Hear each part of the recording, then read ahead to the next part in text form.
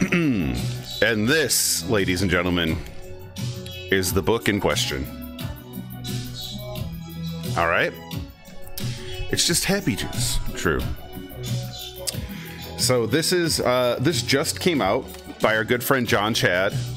It's called Pinball: A Graphic History of the Silver Ball, obviously by John Chad. I don't know if everyone gets this, but it looks like there was a zine that came with this. So let's just get right into this thing, shall we?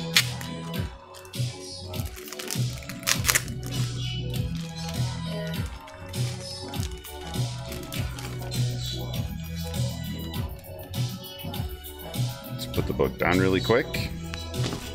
Let's look at the goodies we got here. Looks like we got some pinball stickers. We'll be putting one on our travel case, and then we'll put one on the studio door. These are pretty cool. I dropped one. I'll have to pick that up later. The Pacific Pinball Museum in Alameda, California. What's up?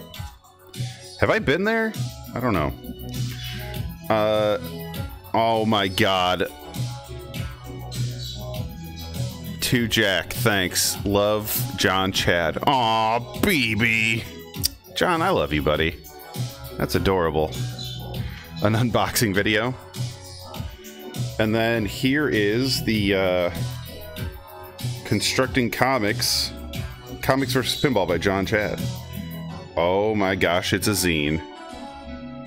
I love his depiction of himself.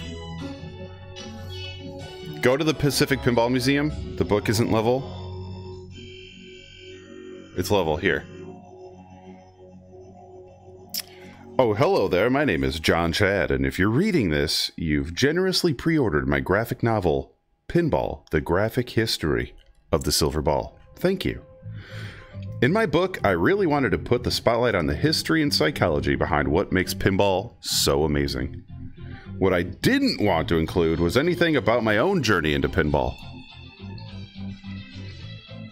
Since I got into pinball in 2009, I've been lucky to use my illustration skills to make all sorts of posters, flyers, shirts, and tokens for different pinball events. Papa stuff. If you own anything from original Papa days, you've got John Chad stuff, right? The most exhilarating project that I've gotten to work on in pinball was making the art package for the Jetsons pinball machine with Spooky Pinball and the Pinball Company. Hot. Holy sharts. I've drawn a couple of graphic novels at that point and thought the process of making actual game art would be similar. The cabinet art, playfield, backbox all seem to be... wait, is this...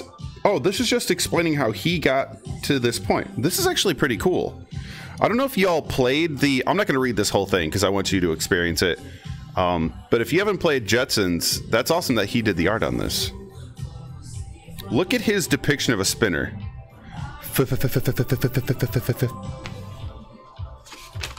It just keeps going. All right, I'm not going to read this whole thing. But this is pretty stellar. All right, make sure you check that out. Constructing Comics. See all of my process materials for making the Jetsons art package here. All right, Internet, scan it. That's for you. Only 3 whips? Need some super lube on there. Flip. All right. Let's get to the pièce de résistance. The book. Look at these old hands, man. I'm getting old. Oh, my back. I should have taken some ibuprofen. We won't be able to check it out. We didn't pre-order. Well, it sounds like F you then, huh? Got him. It's tough being 40. Shut your mouth. I'm not 44. There's an inherent energy and soul to this book that is inescapable. It is pinball in its purest form. Roger C. Sharp, noted player, designer, author, and the, in quotes, man who saved pinball. End quote. Okay, I'm done shit posting. Enjoy, everyone. Yell if you need me. All right, Trans, thank you, buddy. All right, let's get into it. Again, this is a hard hard. John, come on, dude. I love you, buddy. He even drew his own little pimp. Oh, he drew this. It's adorable. Read us a story, Uncle Jack. I'm getting to it. I'm getting to it. So I want to point something out, right? These might look like photographs. John drew all of these. This is all illustrated by him. He drew all of this. All of these in like high detail. Look at that. There were flippers and butts on that pin. Oh, I didn't even notice. Oh my god. Flippers and butts. This is I'm getting this tattooed on my body immediately.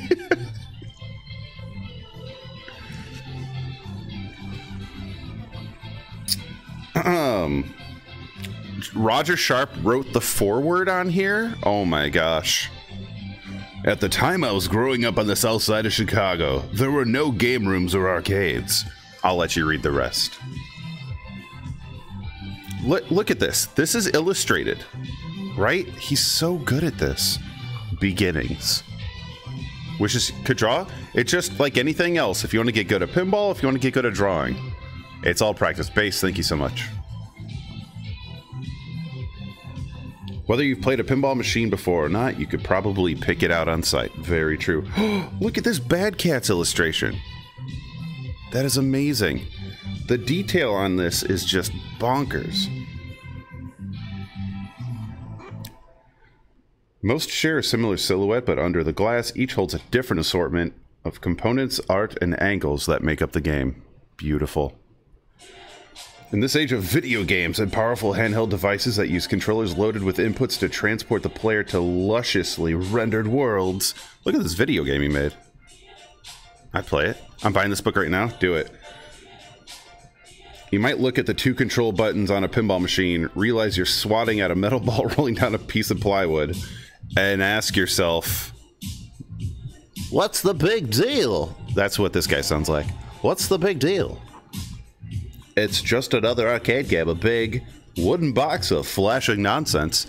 It's called electronic furniture, by the way. And there's no strategy to it. Bullshit. You flip the flippers and hope to get lucky enough to hit something. The game is built to cheat you. That also might be true. And I've played pinball before. If you've played one, you've played them all. This kid. We're supposed to hate this guy, right? Chad. That's his name. Sorry, Chad. Holy look at the art on this. Wrong! Wrong! Dead wrong! Just ordered? Hell yeah. Yo, y'all, if you order this, please let me know. In reality, the only certainty about pinball is that every game will be different. Look at this art. Whoa! Whoa! Whoa! Chad's not lying, mostly. Chad's a piece of... The skill set used to play pinball, coupled with how pinball machines communicate with players, creates a gaming experience unlike any other. Internet, can I tell you something? It's been a while since I've read for the public, and it's a little nerve-wracking, right? To not, like, stumble and get lost where you're writing. The story of pinball isn't just tied to the arcade boom of the late 70s, early 80s. It goes back much further than that. Look at this. 1930? Ooh. Chad needs to meet the chipper. It's the 1930s, and it's considered by many to be the golden age of pinball. In this early iteration, a ball is plunged onto an inclined playfield where it bounces off of pins, finally settling in a hole with a point value. Looks amazing. My kids are begging me for it right now. Heck yeah. Just wait till we get to some of this. Like, just wait. Nothing in here is photographs, by the way. This is all drawn.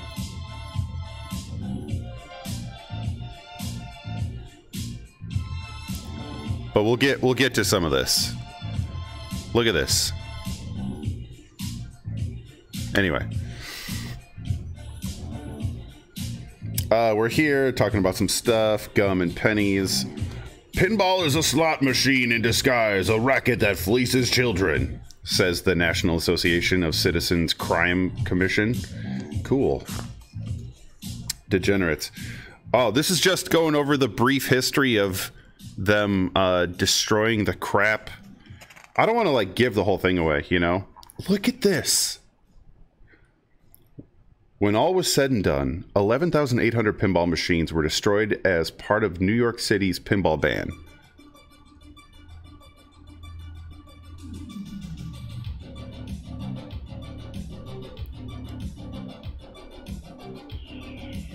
The sledgehammer.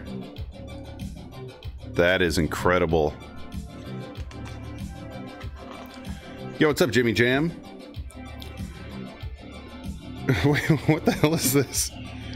By 1976, the preconception that pinball was a tool of criminals and that it would corrupt the youth of America has dissipated. Cities that had re-legalized pinball were profiting off of them, and officials in New York City were taking notice. Money. But look at this. I'm getting so many things in here tattooed on my body. What happened next, Jack? Enter Roger Sharpay, because he loved a certain kind of dog. So Sharpays. Look how they're depicting this. This is incredible. Pinball's bad for people. I brought this game. It's got my face on it. Stop. You can't play that game. It's probably rigged. Play this other one that you know nothing about. Frick. That's how the story goes. Roger had planned on playing the El Dorado, but as Roger plunged the ball, his years of experience playing pinball took over. Ping, pang, ping. Look at his hair flowing. Criminals indeed. But even in the midst of his masterful play, Roger could tell that the committee was still skeptical. So he called his shot like Babe Ruth pointing at the fences. The center lane at the top, I'm going to hit that shot right now. By pulling back the plunger the perfect distance and letting it go. As a ball hurtled up the lane, there's no way that Roger Sharp could have known that the future of pinball, bong, the legacy of a truly American art form, bing, would rest on this one shot.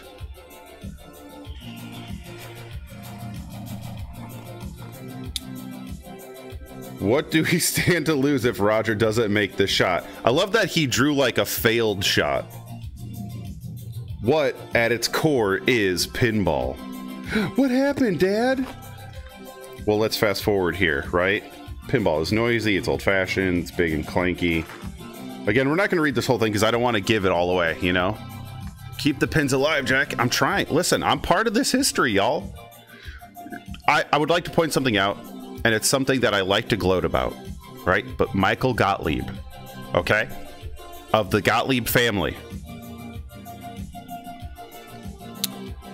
gassed me up with a comment that I kind of don't want to say now because I don't want it to feel like it's diminishing other people's, like, stuff.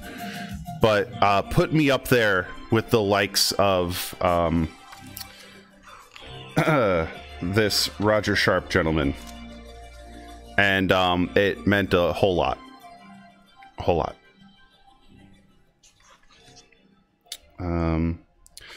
Pinball designer Harry Williams is famous for, among many things, coining the pinball mantra, "The ball is wild." Look at the drawings in this thing. Abe's Lincoln's, true. Look at how beautiful this is. Fudge me. The Bagatelle.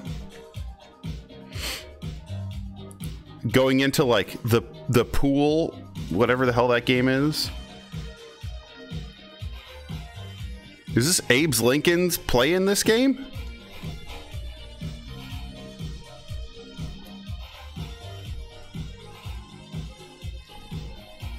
The early attempts were short-lived and not successful. Okay. Bagatelles, yeah.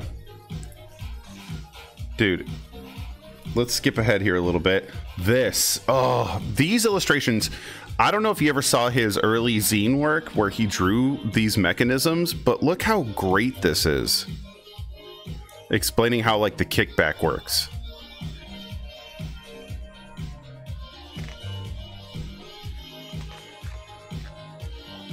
Jeez. Ding. Moving right along. Where do they talk about, oh, did we miss it? Humpty Dumpty adding the flipper. A game of skill. Who'd you say did the artwork? John Chad. Wrote the book and did all the artwork. It's phenomenal looking. Here, let's get to some more modern stuff. Oh, here we go. The flipper was designed a bit by accident. In 1947, game designer Harry Mabs was working on a new pitch and bat game. This type of coin-op game would have a ball roll, and once it came down the center of the playfield, just like in baseball, the player gets one chance to hit the approaching ball. If the player hit the button at the right time, the bat would hit the ball into a high scoring hole. So pinball flippers were created for a pitch and bat game. How wild is that? Like, how many of you knew that? Right? Dude. As Mabs was working on his new game, he accidentally touched the two wires accident and the flipper bat went f-f-f-f-f-f-f-f. It started flipping on him. The wires touched a couple more times each time the bat flailed around rapidly. Thus, Humpty Dumpty was born. By the way, this looks like a one-to-one replica of the flyer, but again, drawn by John Chad. Look at that. And the first pinball game to have flippers had 6 freaking flippers on it. 2, 4, 6. And they were facing away from each other. Freaking awesome. Look at the flippers. Alright, let's skip ahead a little bit more here. Something big points. Despite pinball's tricky legal status in some parts of the US, it continued to grow through the 1960s. Oh my god. Like, look at this. This is, I want this like, this is like wallpaper. Or explaining how a switch works. Look at this. Show that rectifier. I just baked a ham and it's done. These illustrations are really fun to look at. Look, that's... Look at this. Target to relay to scoring reel to chimes. Oh. Look at that. Freaking Black Knight. Let's go. Haunted house. Like the time that it took, you know, to draw all this stuff. And this is a thick book.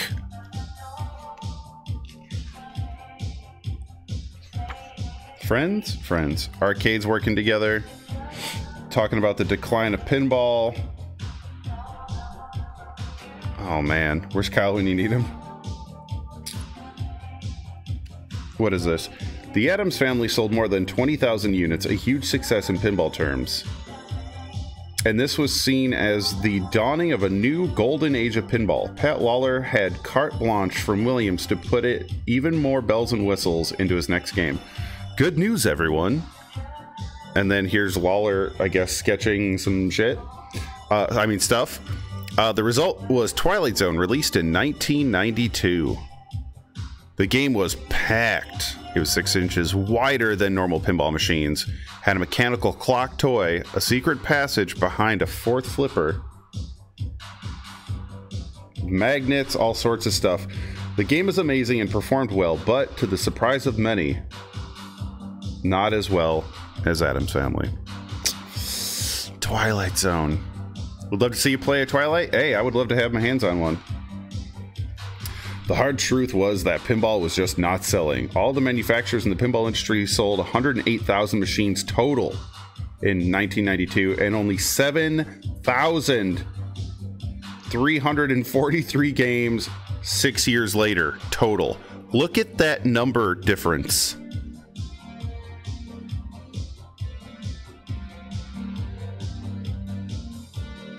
This is death right here. Holy moly.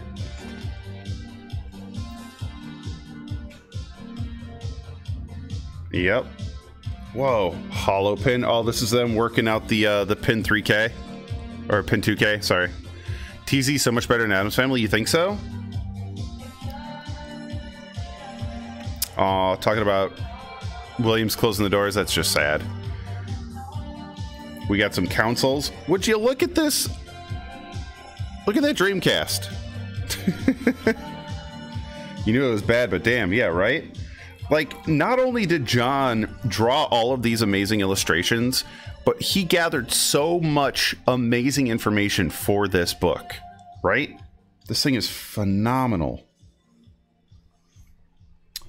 Here's Roger again, getting the thing, doing the stuff. And let's move on to chapter 6. So here's Roger winning, people screaming. Let's move on to, okay, so here we go. New companies popping up. Jersey Jack Pinball. That is ambiguous Jack Guarneri.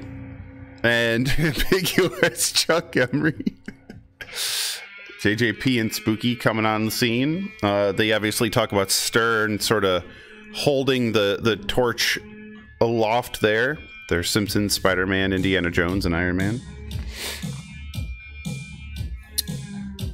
Oh, all of the companies, I guess, that have been and currently are. Homepin, Multimorphic, Deep Root, American Spooky, Stern, Chicago Gaming Company, Jersey Jack, which is now in Chicago, Suncoast, which I don't think is around anymore, Highway, Dutch. Oh, look, it's Jerry with the P3. Podcasters relayed pinball news and interview. Okay. Oh, we're getting close to how pinball got expanded. Here's Bowen doing a tutorial on Papa. The pinball map, huge. Pinburg. Pinball showing up in bars again. This is Logan Arcade. Look at that. That's awesome. Pinburg. Yeah.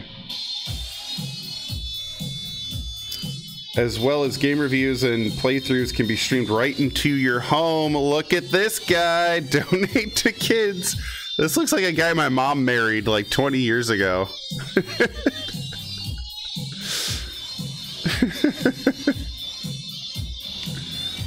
Where's dead underscore flip? Stop it.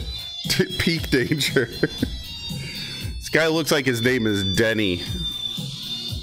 We gotta make this shot if we want them points. All right, internet. Oh my god, he got me.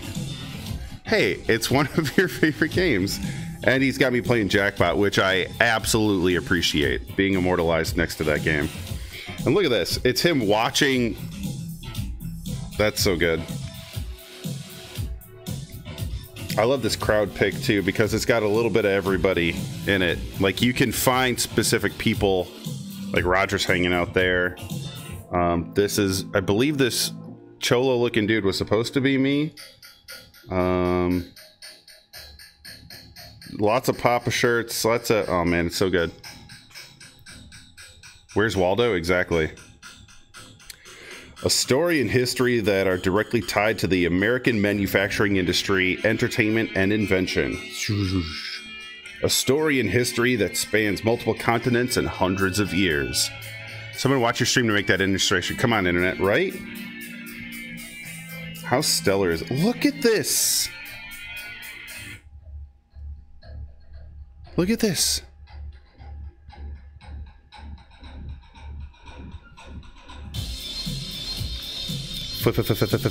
Someone go buy this book immediately, or you're grounded. Hey, look, it's Chad. He's back. That's like a scene out of Akira.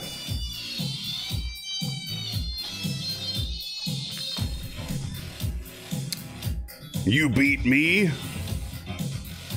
This is awesome. Hurtling towards new worlds to explore. Oh, he's got a glossary here too. What the apron is, back box, back glass, bagatelle, ball save, body English, bumpers, jet bumpers, thumper bumpers, bumper pit, cabinets, captive vault. Look at this drawing. Look at this. Look at this.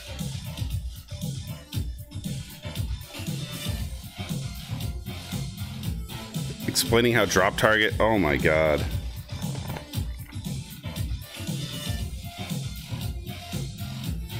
Maybe someone will have it at Pat's. Oh, Pinball at the Zoo? That'd be cool. Rollover switches. Slingshot illustration. Oh. What's it called? It is called Pinball, A Graphic History of the Silver Ball by John Chad. Spinner. That glossary makes that book awesome. Yeah. How like scoops work.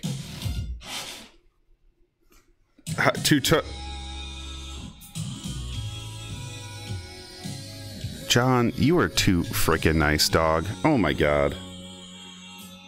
Pinball streaming sensation.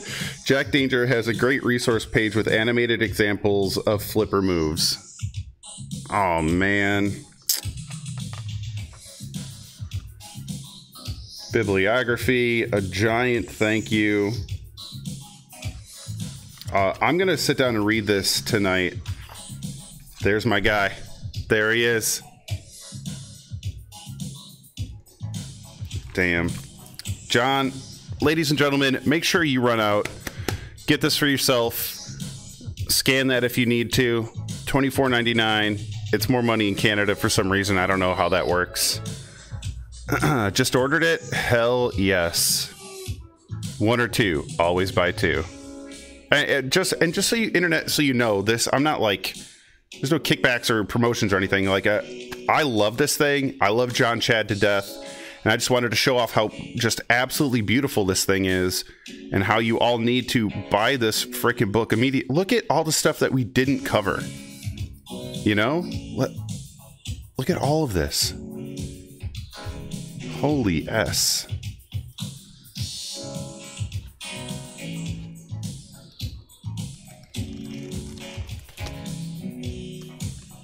They get soggy with all the maple syrup. Okay. Be nice to Canada, you jerks.